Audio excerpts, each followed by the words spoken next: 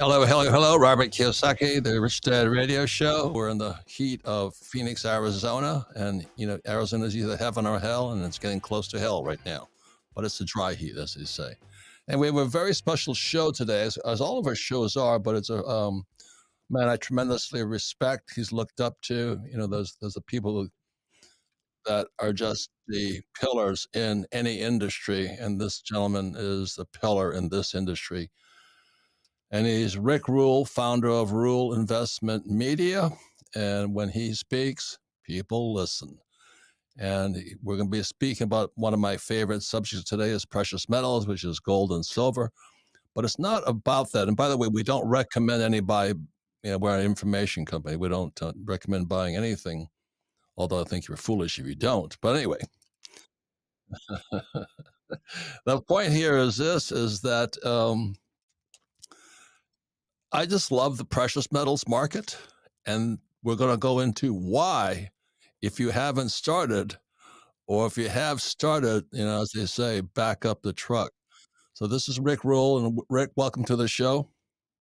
Robert, thank you so much. I always enjoy our interviews, and thank you too for the Rich Dad, Poor Dad work you've done, particularly around financial literacy. I think you're the epitome of the Rich Dad. So thank you.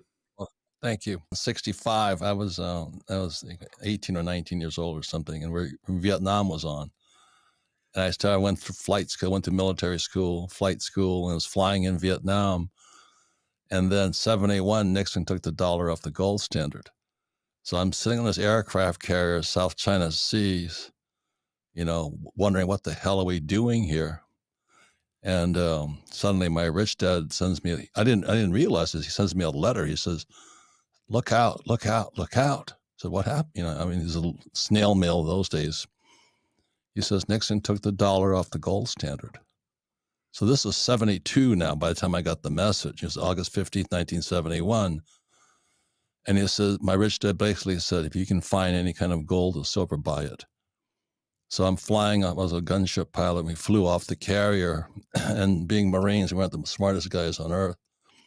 And the North Vietnamese army had overrun the, I was looking for a gold mine on the map, reading the map of South Vietnam. The North Vietnamese had overrun the gold mine. So being Marines, we said, well, what the hell, let's just go for it. So we flew behind enemy lines to buy gold. And there was a little Vietnamese woman standing there. She was probably about 5'1", I don't think she went to Harvard or anything. She had red beetle teeth. And so we're standing in the middle of this village, the Vietnamese saying, who are these two whack jobs sitting here, my pilot and co-pilot. And gold was, I think, about $50 an ounce by that time. It had gone from 35 to 50. And I tried to get a discount. And Rick, do you know how far I got? I can imagine. Nowhere. In effect, you thought you were trading money for an asset, and she thought you were trading money for money. So she just kind of looked at my we're both college graduates. She goes, spot. Right. So what, a spot on my shirt or something? I had no idea. So Rick, that was my introduction to gold. So I think I'm going to talk to you about you call it the circus. They removed the debt ceiling. It's only gotten worse in 71, hasn't it? Well, that's a really interesting lead in, Robert. I'm amazed that so many people were concerned about the politics of raising the debt ceiling, and people don't seem to be concerned about the quantum of the debt or the ability to service the debt, or more importantly, the impact of the debt on future generations of Americans. A review of the arithmetic, if you might indulge me, I think is worthwhile. At the federal level, we now have permission to take the debt, I guess, to $34,400 and something million. The first thing that people need to understand is that that's 12 zeros to the right of the furthest left column. I mean, it's an amazing number. But if you compare the on-balance sheet liabilities of the United States with the off-balance sheet liabilities, the net present value of the off-balance sheet liabilities, it gets scarier. For your younger listeners, Robert, if they look at pictures of you and I, they see what an off-balance sheet liability looks like. It's an old person. Medicare, Medicaid, Social Security, federal pensions. That number, the net present value, according to the Congressional Budget Office, handily exceeds $100 trillion. So that's So the the old guys are going to are a liability of 100 trillion. combination of off-balance sheet liabilities, non-balance sheet liabilities, note that's net present value, not gross value, exceeds $140 trillion. Now, it's interesting that JP Morgan Chase notes that the amount of private wealth which will be handed down to future generations is about $140 trillion, which is a different way of saying that the entirety of private inheritances is accounted for by the federal debt before state and local debt. And it's further important, I think, Robert, for your listeners to consider that we propose to service this debt, both on balance sheet and off balance sheet, with a budget that's in deficit $2 trillion a year. I don't know what your rich dad would suggest about further encumbrances if you were already over indebted, but I suspect I know the answer, and I suspect you might inform your listeners as to what that was. Well, let me keep it. My rich dad, my poor dad was a PhD, went to Stanford, Northwestern University, Chicago, but that's why he was poor anyway. So, but my rich dad never went to school. So, I mean, he went to school up to 13. So he kept everything simple. He says, that's like trying to pay what you're talking about with the debt and all this. That's like trying to pay your mortgage with your credit card. Right, right. That's exactly what we're doing. Well, my own dad, stepfather, I remember telling me, one of the ways you get out of holes, you stop digging,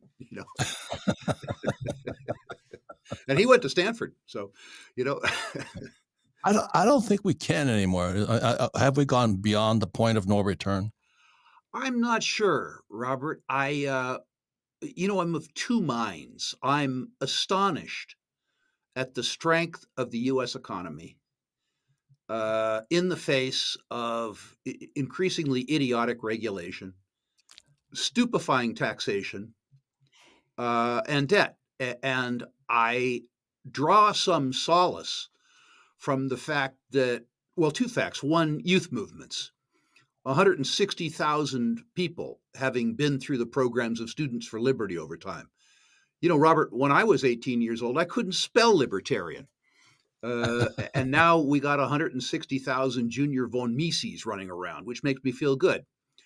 I also feel good, I need to say, with the continued impact of technology. The United States is still this wonderful creative culture where 5 or 6 pimply-faced kids in Sunnyvale can commandeer a garage and out pops Google or out pops Facebook. I guess what I'm trying to say is I remain hopeful that our individual creativity and tenacity might be able somehow to finance our collective stupidity.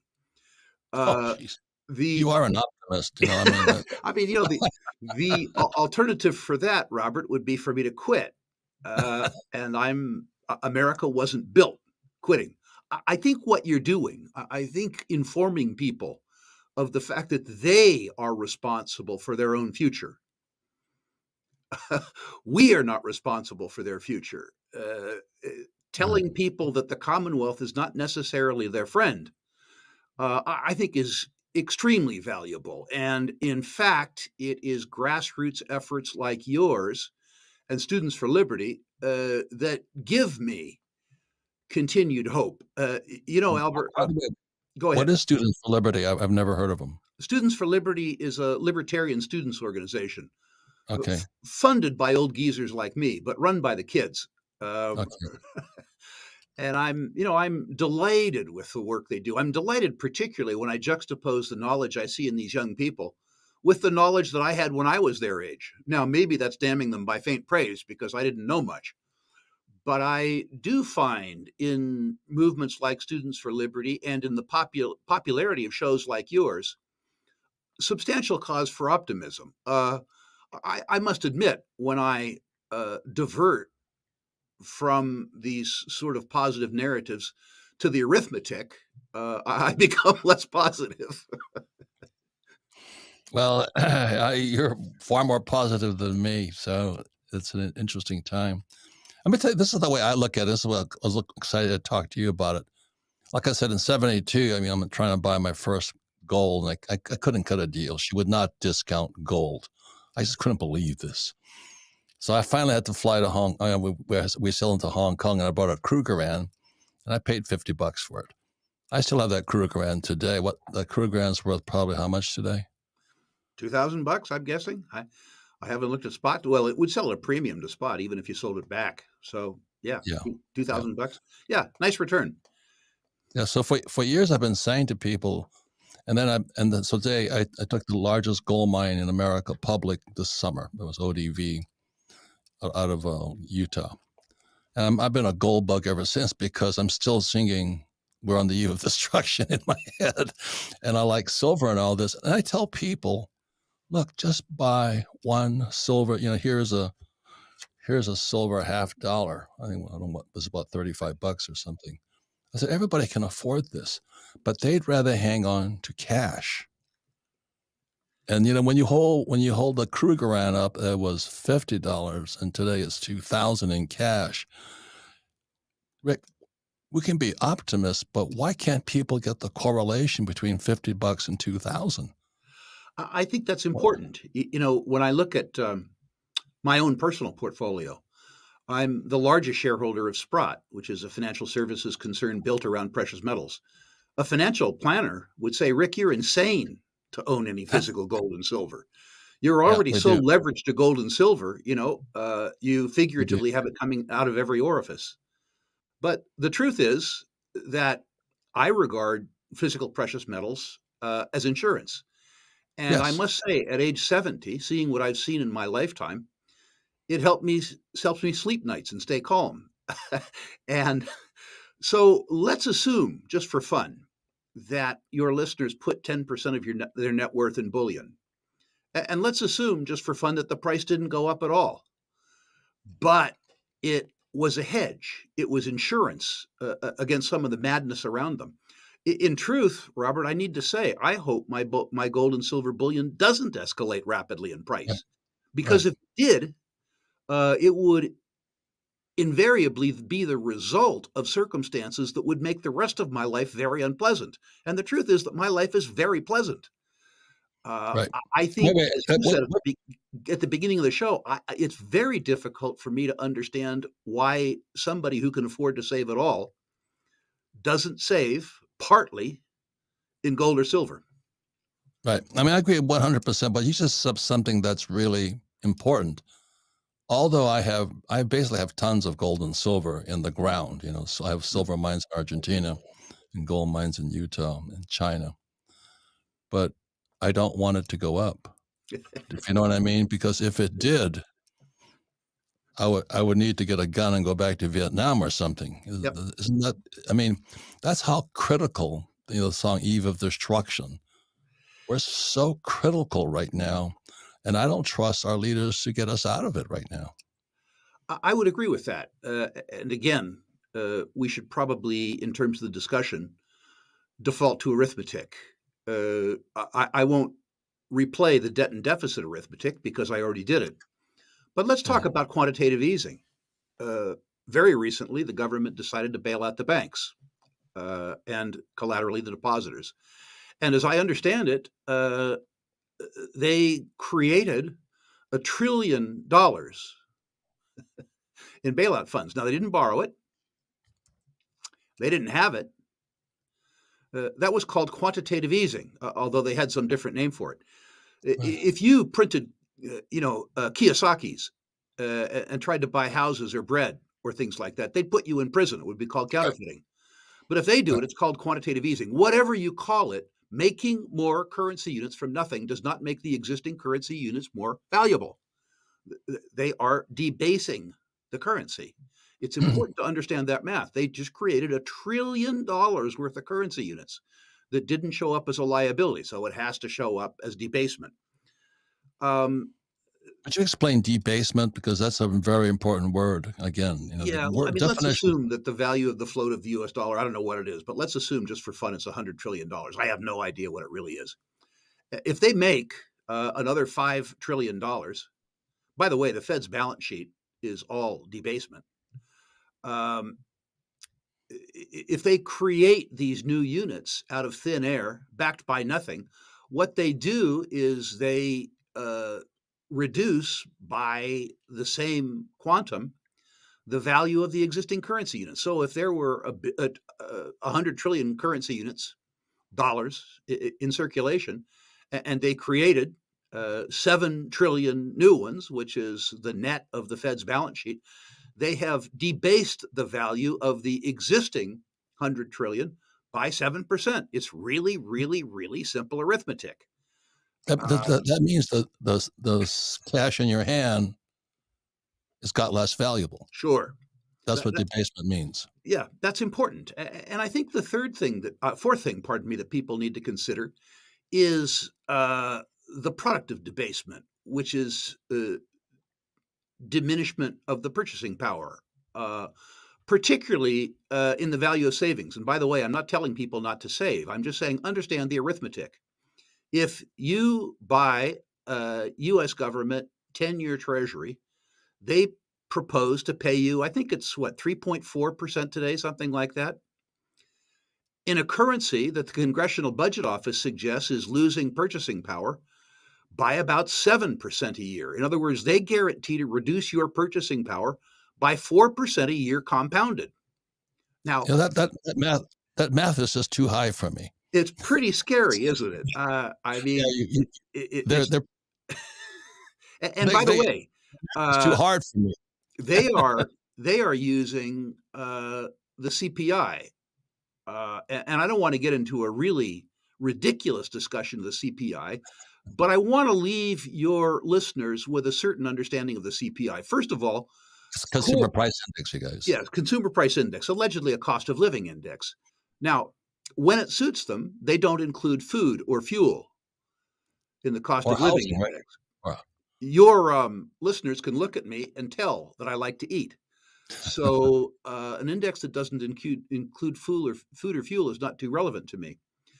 But more importantly than that, Robert, and I'll never understand this, the CPI index doesn't include the cost of government. It doesn't include tax. No. That is certainly, unfortunately, part of my cost of living. The truth is that sustaining federal, state, and local government consumes more of the average family's income than shelter, energy, food, and transportation combined. So when you don't include taxation, both direct and indirect, in computing the cost of living, you have to be very concerned about the index. Now, to be honest with you, Robert, I think if I didn't have to pay the tax, I would complain less about the index. But that isn't on offer. Yeah. We'll be right back. Last month, reports of inflation hitting 9.1% sent markets into a death spiral. It's the steepest rise in the cost of living since 1981. Biden, Yellen, and Powell, they might need to check the definition of transitory because this spells disaster for tens of millions of Americans and their savings. At this rate, the dollars under your mattress will lose half their buying power by 2030. But Robert saw this coming, he's seen it before. He knew that equities would be crushed by inflation, which is why he recommends real assets like art. The same assets that outpaced the S&P 500 by more than double for the last 25 years. In fact, the last time inflation was this high, it did even better, appreciating by 33% annually according to the Masterworks All Art Index. The only problem, unless you're a millionaire, investing in art has been nearly impossible. But now, thanks to Masterworks, you can invest in arts like Banksy and Basquiat in just a few taps, and the results speak for themselves. Masterworks has delivered average net returns of 26.8% to their investors since 2019. And with inflation on the rise, demand for Masterworks is through the roof, and there's even a wait list. But our listeners can skip it by going to masterworks.art/richdad. That's masterworks.art/richdad. See important disclosures at masterworks.io/CD. Today's show is sponsored by Gold Alliance. If you're concerned about high inflation, looming recession, a troubled banking system, or out-of-control spending in Washington, this is an important message to hear. Because the fact is, during every major crisis in U.S. history, many of those who failed to prepare watched their savings, investments, or retirement funds go down, while many with the foresight to own gold helped preserve their purchasing power. Gold even made some folks richer. Now we're facing several major crises at once, and experts say we may soon face even more economic trouble. So please don't wait. Learn the simple way you can diversify with gold and put yourself on the road to financial peace of mind, even in uncertain times. The new free 2023 Gold Guide from our friends at Gold Alliance can show you how. Just visit www.freegoldguide.com/Robert or call 1-800-473-4585. Republican Governor and conservative commentator Mike Huckabee says Gold Alliance is the only gold provider he recommends to his friends and family. Find out why and visit freegoldguide.com/Robert or call now at 1-800-473-4585. Feeling powerless over current events and your financial future? Financial freedom is your freedom. Robert Kiyosaki is the best-selling author of Rich Dad, Poor Dad. Over 40 million people have taken Robert's advice. Now it's your turn. Attend Robert's free virtual wealth building event. Claim your free access now at richdadfree.com. Don't wait, access is limited. Go to richdadfree.com. That's richdadfree.com. Welcome back, Robert Kiyosaki, the Rich Dad Radio Show, the good news and bad news about money. What they say is what inflation is a tax that you didn't vote for. That's right. Something along that line. That's right. And when Biden took the Keystone XL pipeline offline, I don't trust the dollar, Rick. I am the eve of destruction guy. So I'd rather invest in oil, physical oil, cattle, land, things they can't print. I'm in the, if you can print it, I don't want it category. So when I was pumping oil at $30 a barrel when Trump was president, when Biden stepped in, his first act was to cut off the Keystone XL pipeline, right, and oil went from 30 to 130. And then he blames Russia. Biden blames Russia for raising the price, or Saudi Arabia or something, going, we elected this guy. You know what I mean? Ironically, Robert, for you and I, domestic producers, Biden, ironically, has been a friend. I know. Bad for the country, Exactly. but good for you and I. We don't have to compete with more efficient Canadian producers. And at the same time, that he is telling the major oil companies that they need to produce more in the near term to bring gasoline prices down, he's telling them that he's going to put them out of business in 2030. Telling the major oil companies that he's going to put them out of business in 2030 is not a way to get them to spend $100 billion to increase energy security. Ironically, for existing producers like you and I, he's maintaining a floor price for us. Right. I don't feel the need to thank him particularly, but it's an interesting conundrum. Robert, further on energy, around math, the International Energy Agency suggests that the totality of the oil industry, including state-controlled firms, is underinvesting in sustaining capital to the extent of about $1 billion a day, $365 billion a year. They're doing that despite record high industry cash flows. What they do when they defer sustaining capital investments is that they impair in the out years their ability to produce. So as a consequence of these idiotic acts by way of the big thinkers, they're going to make the oil industry, including you and me, more profitable for longer. Right. It's a very odd circumstance that we face. Let me rephrase what you said. They're just not reinvesting in more production. Correct. And all that's going to do is raise the price of oil. And, my degree is in oil. I went to Merchant Marine Academy in New York, and I sail for Standard Oil. Right. And when Biden took the Keystone pipeline offline, I made more money. Right. But he also made America poor. Correct. And that's why you can be optimistic about the debt and all this stuff. But My challenge, Rick, has been to get somebody to let go of the cash and say, convert some of that cash, like you say, to something they cannot print. Do you know what I mean? Have some silver. Oh, no, no, no, no, no. The silver doesn't get any interest. I said, exactly what you just said. Well, inflation's at 7 and they're paying you 3. Or 4. You're still losing 3. How come they can't get that, Rick? Why can't they get that? I must say, as a consequence of the fact that I've been through several periods of illiquidity, that I still maintain some cash, knowing that I'm losing money on my cash. No, I understand. I regard the negative interest. Cash. Why do people? I regard the negative interest as an option premium. Right. What scares me, what really bothers me more than people's cash holdings, is people's insistence on holding long bonds. Or frankly, although I've benefited from this, sellers of real estate taking back fixed rate mortgages. The idea that you're getting paid 4% in a currency which is depreciating by 7 or 8% compounded it's odd. It's a guaranteed loss. My suspicion, and maybe you can help me with this, Robert, because you talk to more people on your channel than I do on mine. My suspicion is that people were influenced by the period 1982 to 2022, which were probably, with a couple of exceptions, the most benign economic times known to human being. Right. Peace, largely, declining real interest rates, inclusion in the workforce. I think in 2022, things changed. Yeah, please listen to what Rick said. This is one of the most important things.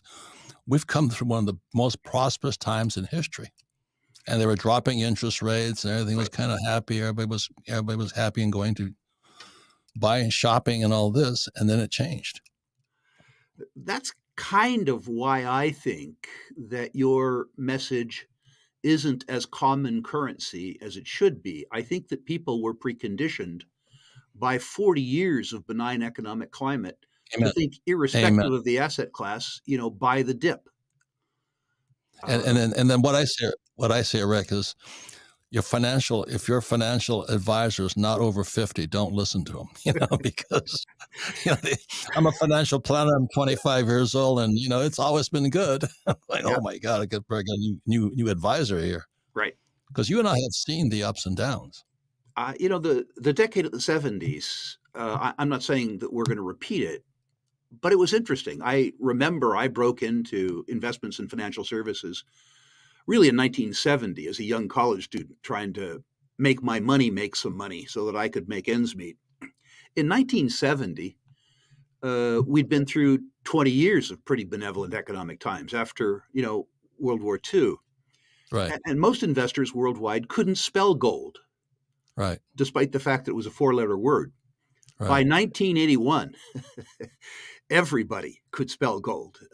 Times of economic change, times of political turmoil are times when precious metals do well. And if you reflect on the fact that now we've been through 40 years of benign economic climate, and I'm not trying to say that the world's going to go to hell in a handbasket. I'm just going to say it's going to become more challenging. I think it would be useful to repeat your own message, Robert, which is to say, if you are concerned about the direction of things, learn to spell gold before other people do. The performance of gold in the decade of the 70s, relative to any other asset class available to you, was astonishing. No guarantee it'll happen again, but the circumstance would seem to be in place to make that an intelligent activity. Well, the other thing, Rick, is, correct me if I'm wrong, but wasn't silver the all-time high was $50? Silver, I remember very well at the beginning of the decade of the 70s, silver was $1.50, and at the end it was $50.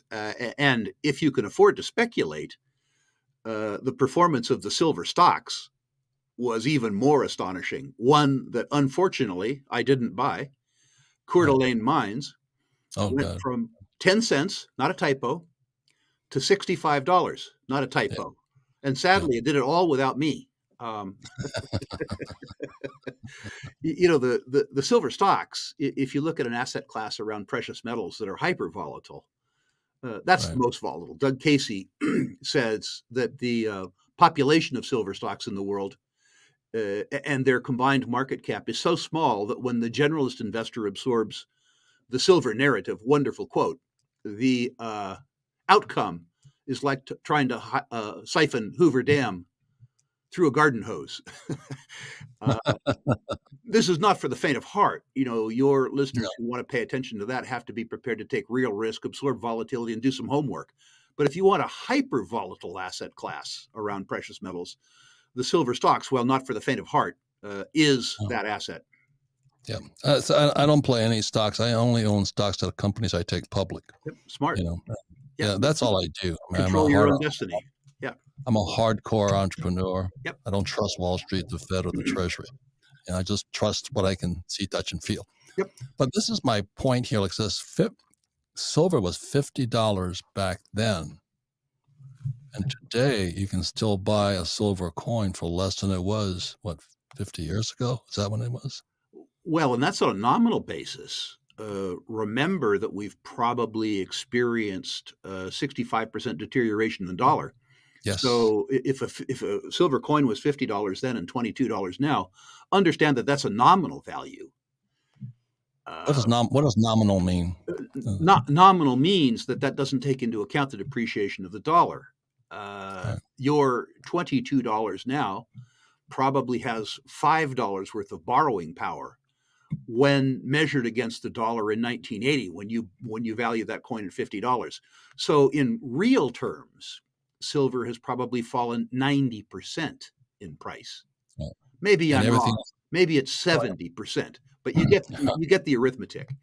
I don't get the higher math in my brain here. I never did well in school. That's why Rick is a banker and I'm a bank teller.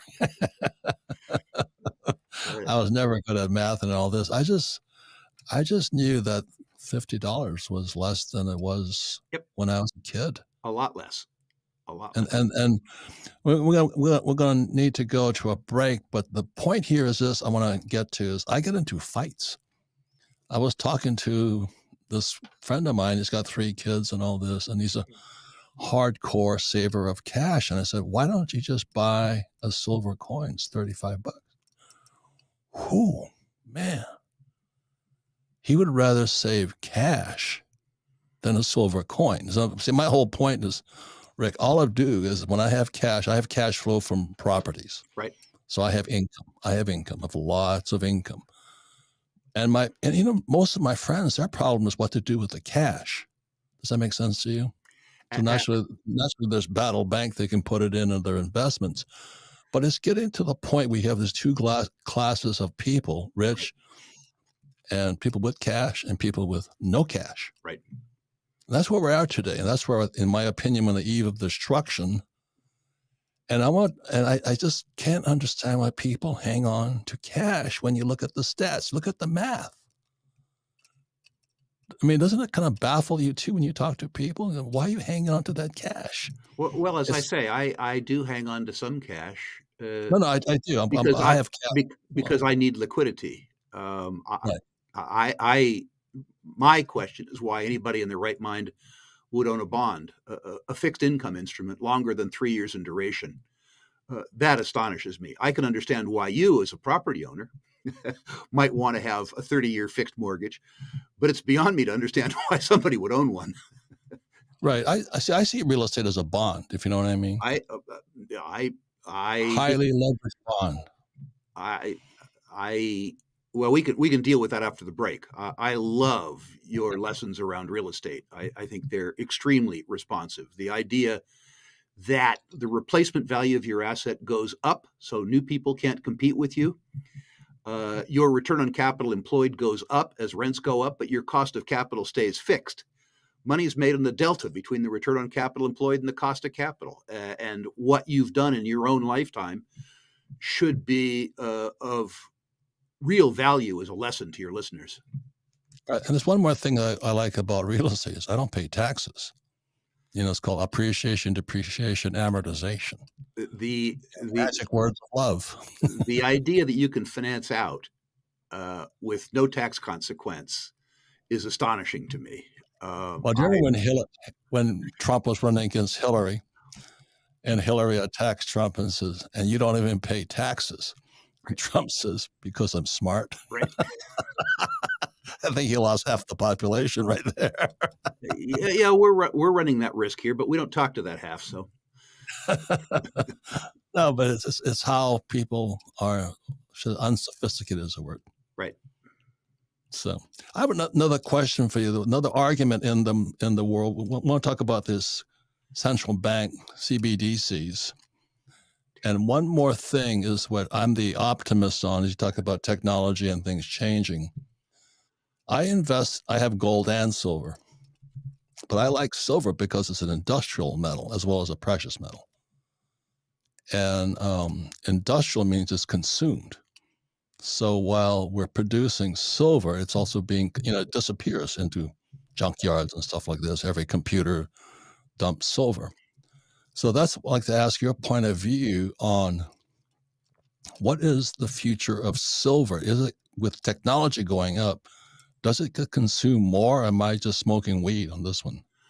I think the debate comes down to whether you're forward-looking or rear-looking. Traditionally, gold has been a store of wealth. Right. Gold and silver have both been mediums of exchange. Right. That would argue that as an insurance asset, gold, because of its history, is a more reliable asset. Looking forward, 1 billion ounces of silver a year go to silver heaven. Right. Now, gold is different. It goes from a hole in the ground called a mine to a hole in the ground called a vault. Right. Everybody, please listen to what Rick just said. That's the biggest difference between gold and silver. Right. Okay, please. Silver is disappearing. But, silver goes away. So you Right. could have a silver shortage. And a lot of silver gets recycled. It used to get 90% used to get recycled in photography. But now that we're doing things like making silver panels, the price of silver and the technology isn't high enough to recycle that silver so far from silver panels. The most important emerging use for silver is as a germicide in sewage treatment and water treatment. And in that application, the silver absolutely gets used up.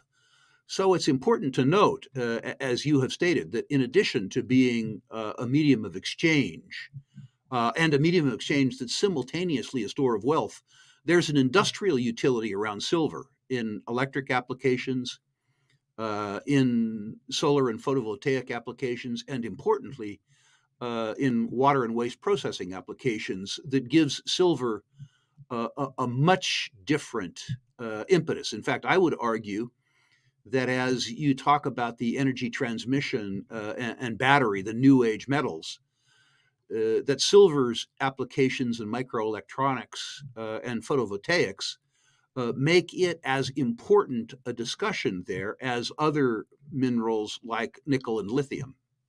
Right.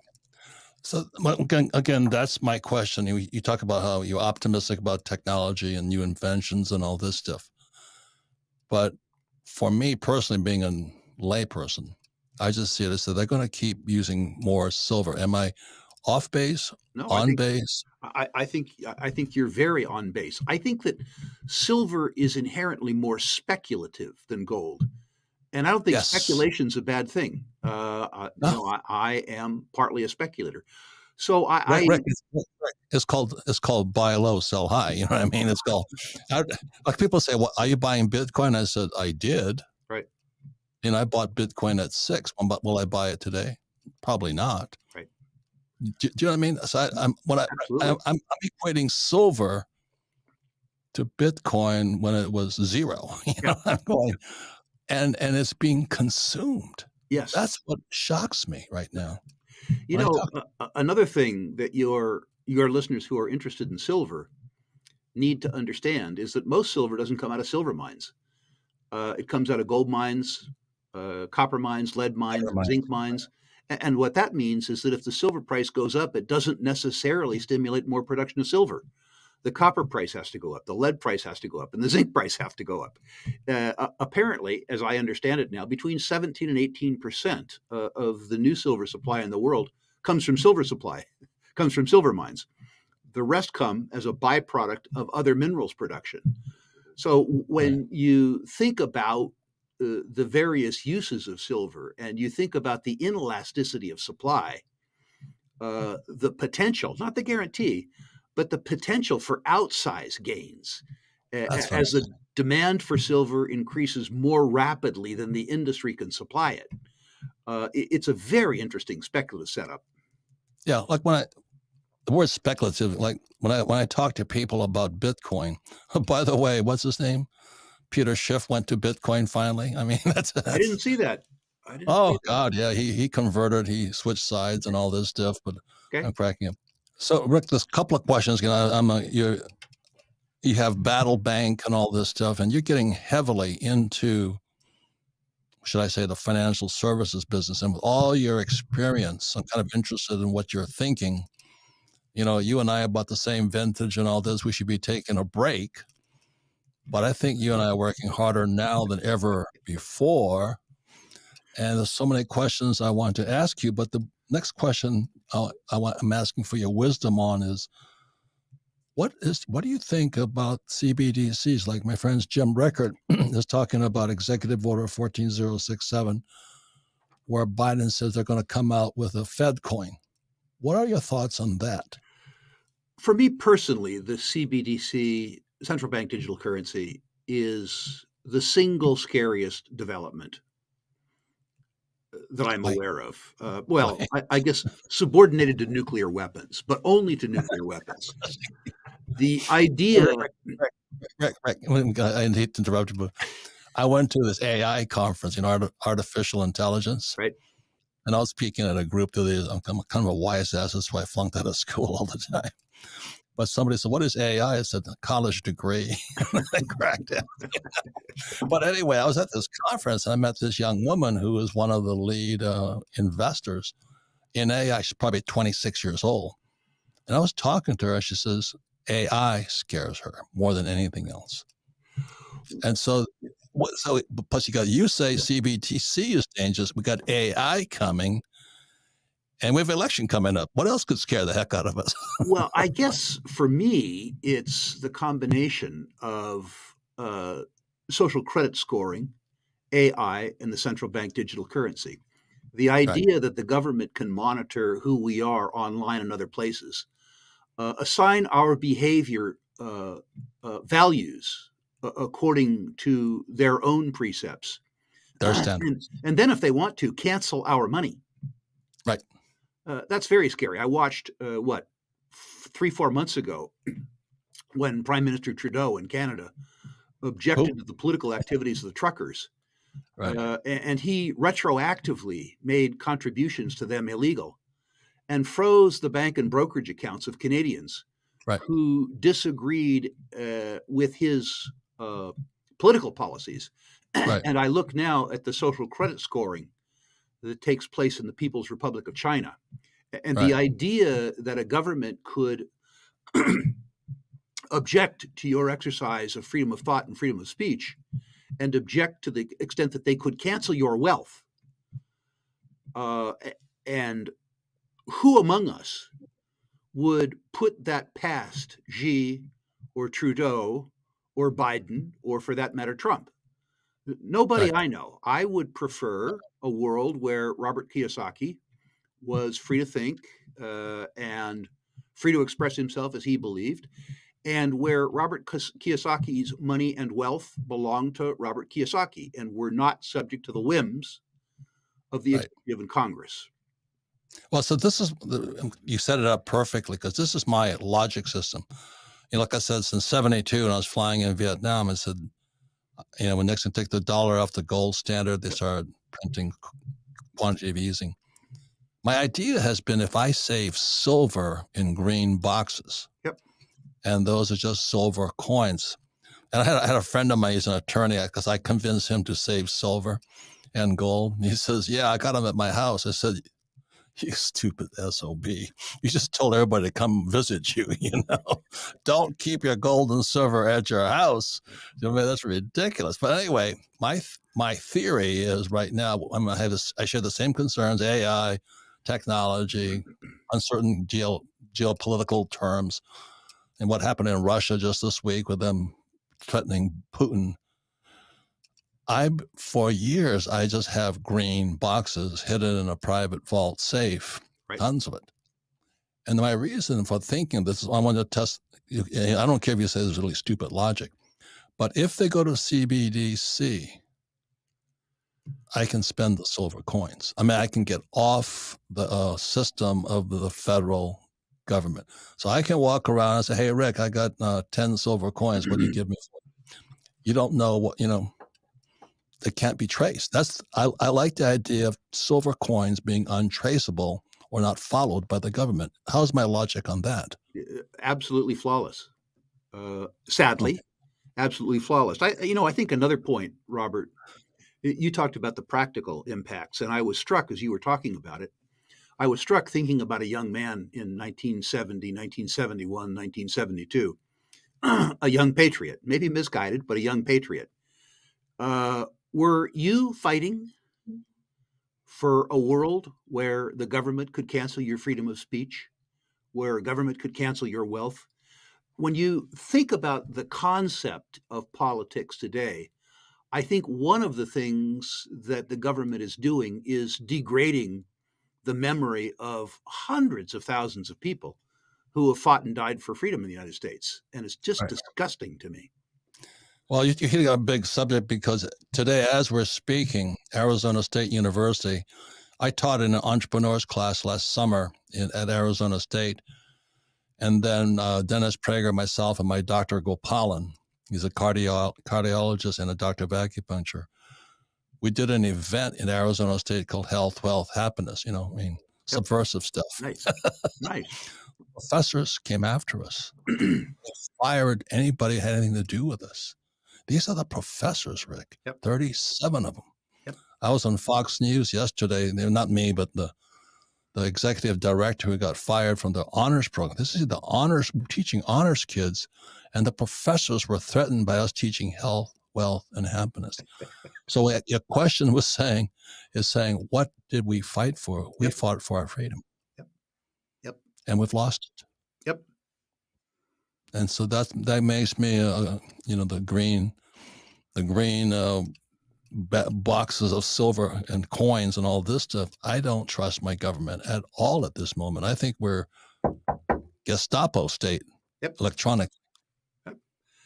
As I say, for me, other than perhaps nuclear weapons, the scariest technological application in the hands of the state is this idea around CBDC. It's just absolutely disgusting. So, Rick, I've taken more of your time. Would you explain, we're on the eve of destruction. You start battle bank. As the Mexicans would say, ¿Qué pasa? What the heck are you up to? Are you going back to war or something with the bank? Well, some of it's personal, Robert. As you know, I retired, and retirement doesn't suit me. No. My mind needs to be stimulated or anesthetized, and working is better for me than drinking. That's a personal response. But there's never been a better time to go in the banking business. This is my 7th de novo bank. So the first part of the answer is that this same management team and I started a bank in 1998 called Everbank, addressing a need in the market that wasn't met by existing banks. We built it from $0 to $28 billion in AUM and then sold it. It was a nice exercise, and the customers loved us. After we sold it, the customers began to email us saying, our bank has left us. An entrepreneur like you or I, when a market segment reaches out to us and there's a need, it's instinctive that we fill it. So what will Battle Bank be? I would argue, Robert, that it'll be a sanity-based bank. It'll be a bank with real money in it. It will be a bank that if they use derivatives, it'll be to hedge credit rate risk, not to trade. It will be a bank that understands that your money is your money. Rather than having 15 savings products, 5 of which pay no interest, we'll have one savings product. You can write checks against it or not, as you choose. Wow. And by the way, you'll be able to have a money market account in over 20 currencies. You'll be able to buy CDs in over 20 currencies. Self-directed? Yes, sir. I mean, I decide. Speaking of self-directed, Robert, you'll love this. We believe your IRA is your IRA. So your IRA can own a LLC, and you can, in your IRA, legally own rental properties, single-family homes, duplexes, triplexes, fourplexes, small commercial properties. Why should I tell you what you have to invest your IRA in? And then on the lending side, I've been a lender my whole life. I used to describe myself as a used money salesman. We propose, as a key line of our business, to lend money to investors against physical gold and silver held in segregated accounts. Wow. Right now, there's about $30 trillion in the U.S., $30 billion, in the U.S. in bullion held at Brinks, Loomis, and Viamat. Nobody wants to lend against it. Now, I happen to believe that gold and silver are good collateral. They're liquid. This is why I'm in the banking business. The banking business is a huge business, and in many senses, the banks have forgotten who their customer is. I'm not going to tell you the bank, but I went to a branch of a great big bank that I've done business with since the 1960s. Went into the branch, very nice branch manager. And when I talked to her about savings products, she pointed me to a white service phone, I guess to connect me to India. She didn't know about her savings products. So what benefit did the branch offer me? What the branch does is it adds over 1% to the cost of funds for the bank. At our bank, like our last bank, our branch, is going to be your phone. Because we don't have this multiplicity of useless branches, we can have very high quality bankers that you can talk to on the phone. We'll answer the phone by the fifth ring, and you'll talk to a human. You won't talk to an answering machine. That'll be different. You won't have to wade through 15 savings products. There will be one. If you want to own a duplex in your IRA, our answer will be yes. If you want to borrow money against physical gold and silver, our answer will be yes. We aren't going to try to be all things to all people, but we're going to try and do 7 or 8 things either better than anybody else or do 7 or 8 things that nobody else does. Okay. So let me ask this question, Rick. So here I am. I'm living in Phoenix, Arizona. I want to become a customer of Battle Bank. What do I have to do? Go to battlebank.com and sign up. And we will have you on the pre-opening list to distribute information about our products and services as soon as the FDIC gives us the green light. Right. Alternatively, you can go to ruleinvestmentmedia.com. There's a drop-down form, and I should talk about that, by the way. Any of your listeners who care what I have to say about resources can go to ruleinvestmentmedia.com, list their natural resource stocks, and I'll personally rank them. In the comment section there, if you care about Battle Bank, just write in bank, and I'll make sure you get the information. Okay. Well, Rick, thank you. I've taken about 20 minutes over time. I really appreciate it. Like I say, ladies and gentlemen, when Rick Rule speaks, people like me listen. The people who swear are on the eve of destruction. I've paid close attention to Rick. Has made me a lot of money. And I really appreciate your service as an educator to the world, as well as being a great, inspiration to the world. Well, so likewise, Rick, I would suggest that you're the rich dad to hundreds of thousands of people across the country, and so thank you for that. Oh, thank you very much. This podcast is a presentation of Rich Dad Media Network.